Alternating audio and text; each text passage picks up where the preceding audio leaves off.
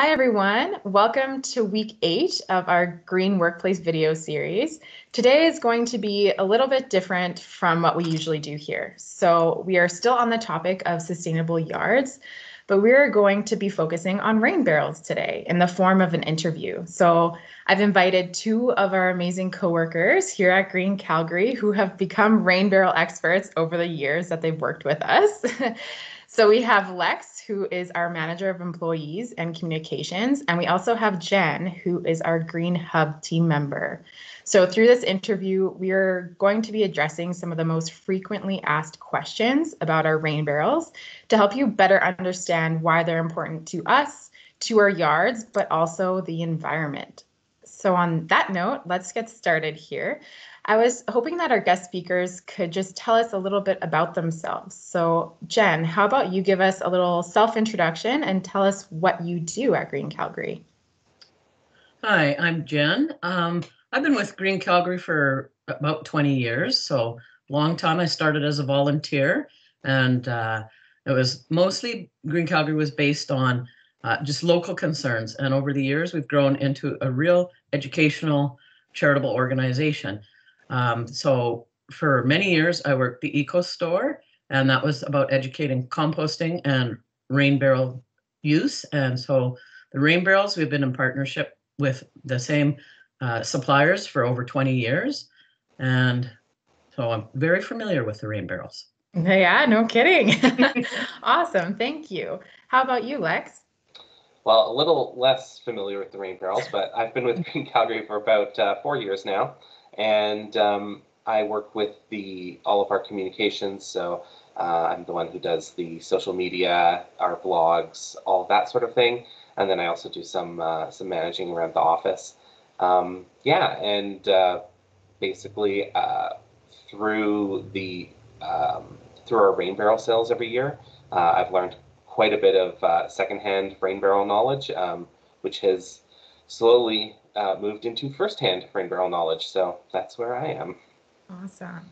And yeah, both of you are a big part of our rain barrel sales every year. So you two are the ones that are actively planning it and making it happen. So thank you for that. So I just wanted to start with our questions. So first, Jen, this is to you. This question is to you. First of all, what are rain barrels used for, and where do our rain barrels come from?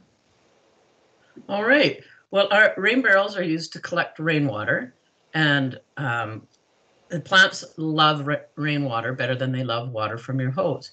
There's no chlorine in rainwater, and it's the temperature, so you're not shocking your plants because it does have your ambient temperature from being out in your yard.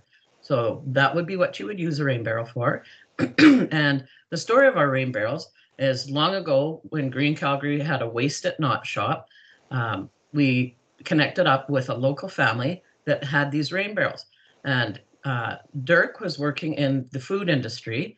And so he realized that all these food grade 45-gallon plastic barrels were being disposed of into the landfills because companies have to pay to have them recycled. So this often doesn't happen. So it's just easier for them to get rid of them. So he made contracts with people to intercept these barrels, and he invested in the very specialized equipment that it takes to put fittings on these rain barrels. And so he started, triple washing them and setting them up. And over the years, we've had many different designs of rain barrels. And so the whole feel-good feeling about these barrels is it keeps them from going in our landfills, supports a local family, and it helps you conserve water and catch water. Yeah, awesome. Perfect. All right, our next question is to Lex. So, how are rain barrels beneficial to the environment on top of what Jen has already told us? Yeah, absolutely. So of course, since they are reused barrels, it does keep them out of the waste stream. Dirk has told me that when he started, there was no option to recycle them at all. So they went directly to the landfill, whereas now, there is the option to recycle them. But as Jen said, that doesn't always happen. So this is definitely a better life for them. Then, of course, they save water. So that saves you money. But also, it reduces the amount of stormwater that gets into the storm drains. And that's actually really important because it reduces the load on our water treatment plants. So if you think of how much water goes through the water treatment plants, that takes a huge amount of energy, effort. A lot of our tax dollars go into treating all of our water, and they can't pick and choose which water gets treated. So when it rains, that water goes into the river, it gets treated. So you're keeping all of the water that would run off, and as it runs off, it also collects things like oil from the roads, pesticides that were sprayed on grass, that sort of stuff, and that all goes into our water streams. So you're preventing all of that from happening, and you get to keep the water and use it on your own plants. So awesome. Yeah, I think that's a really good point, and maybe not what people would know when they're first buying a rain barrel. So those are all very good points. Thank you. All right, Jen, next question is for you. So there are different types of rain barrels out there, but Green Calgary currently sells barrels with 3 outlets. Can you explain to us why this is a benefit over single or double outlet barrels? Yes, we used to sell both the single outlet barrel and the triple outlet barrel. The single outlet barrel runs with a diverter kit, which is quite complicated for most people. And the diverter kit is a piece that you cut and fit into your downspout. And then there's a tubing that comes off that downspout into the single outlet barrel. The single outlet barrel is closed in completely, and this tube that comes from your diverter kit fits very snugly into an opening in the top. And you have to have that tight fit and that covered in barrel for it to create a back pressure, because that's how a diverter kit works. Once the barrel is full, it creates a back pressure, and the back pressure will go up this line. So that doesn't allow any more water into the rain barrel. Your excess water will go down the downspout and away from your house. And as I said, that is complicated because there's different sizes of downspouts. There's rectangular, there's square, and it became an issue for us. So over the years, we have modified, and the design that works the absolute best for anyone is the triple outlet barrel. So this barrel has a 4-inch opening in the top of it that's covered with a screen, and you just simply cut your downspout at the right height and put your rain barrel directly under the downspout. So why it's called the 3 outlet barrel is you've got the opening at the top, but on each side of the rain barrel up towards the top is an outlet, and this is so that you can connect up 2 barrels or 3 or as many as you want, but it's a good starter barrel because you just do need the one. And from one of those outlets at the top, you can run a hose kit, and the hose kit's 20 to 24 feet long. And that way you can just direct any overflow water away from your house to a tree bed, garden bed, that kind of thing. So you've got how to disperse your overflow, and then you just got your standard 3/4-inch brass tap at the bottom for putting your watering can under and collecting your rainwater. So that's the model that we currently sell, and it's much simpler to install, and that's why we've gone with it. Awesome. Sounds like a lot of extra benefits with that one for sure. Perfect. Thank you for that. Lex, next question is for you. So if I were to purchase a rain barrel today and I had no idea how to install it, how do I install it? Does Green Calgary have tools that could help me with this? Yeah, absolutely. And as Jen said, it's actually way easier than it looks. I know that when I first heard about it, I said, oh, it's a little daunting. But we actually have we have instructions on our website. We have them in multiple languages as well, if that's a barrier for people. And then we also have a video, and actually just watching the video is a huge help. It shows you exactly how to set everything up, where to cut things. There's even a few little bonus tips hidden in the video, like when you're cutting your downspout, putting a piece of cardboard behind it so that you don't accidentally cut your house.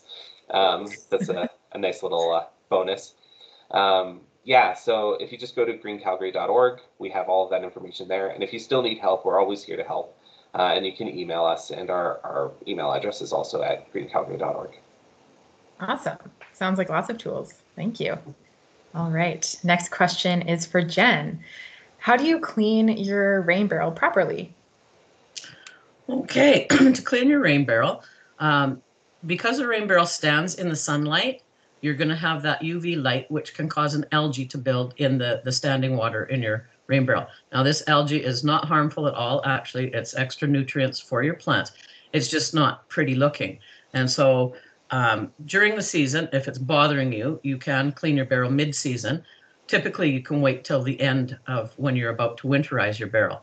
So what you would do is you would unscrew the bung on the top of the barrel. So across from the 4-inch opening should be a white bung is what it's called. And you need some kind of tool with an edge to just get that started, and then you should be able to just screw it off by hand. So in that opening, you'll insert your hose, and if you have a pressure wand for your hose, that'll help a lot, because then you can just kind of blast around the insides of the barrel and knock that algae off, and then tip your barrel and allow that all to flow out.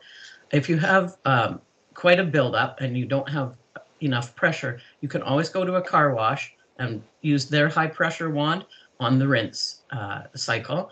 And that way you blast the algae right out of your barrel.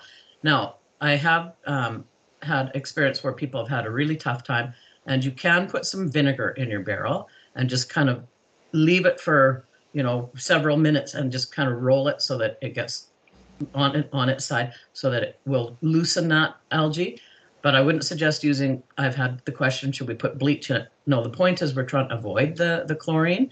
So vinegar will do the trick. We'll loosen all that algae, and then you'll just rinse it, and it'll be ready to set up or to winterize. Awesome. Perfect. Thank you for that. And we're coming to our last question now, and this one is for you, Lex. So what can Calgarians use the collected water for? Is it something that we can drink? Well, I'm clueless. I don't know. yeah, the water is best used for lawns and flowers. You can't drink it, but your plants can.